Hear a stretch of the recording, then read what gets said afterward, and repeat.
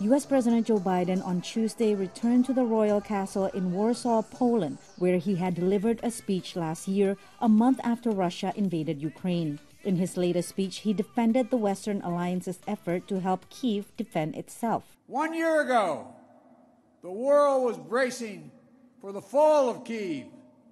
Well, I've just come from a visit to Kyiv, and I can report Kyiv stands strong. Kyiv stands proud, it stands tall, and most important, it stands free.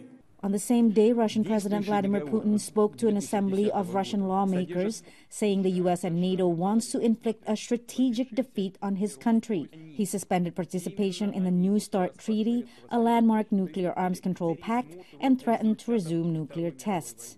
In early February of this year, the North Atlantic Alliance made a statement with a de facto demand on Russia, as they say, to return to the implementation of the Strategic Offensive Arms Treaty, including the admission of inspections to our nuclear defense facilities. Well, I don't even know what to call it. What a theater of the absurd.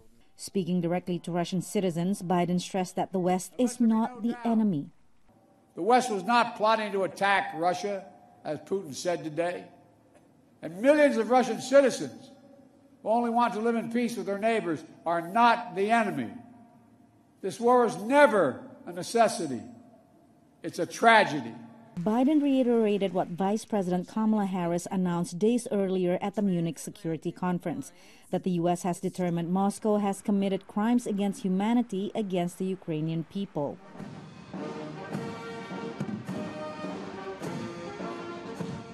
Earlier Tuesday, Biden met with President Andrzej Duda, thanking him for Poland's support for Ukraine and assuring the NATO partner that Washington will respond if Russia launches an attack on Poland.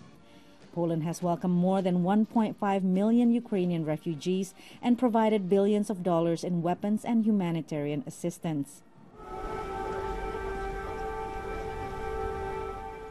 The White House denied Moscow's claim that Biden received security guarantees from Russia before his surprise visit to Kyiv to meet with Ukrainian President Volodymyr Zelensky on Monday. Zelensky said the conversation brought joint victory.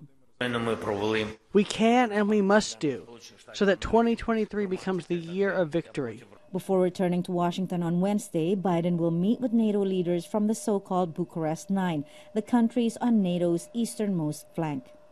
Patsy, Widakuswara, VOA News, Warsaw.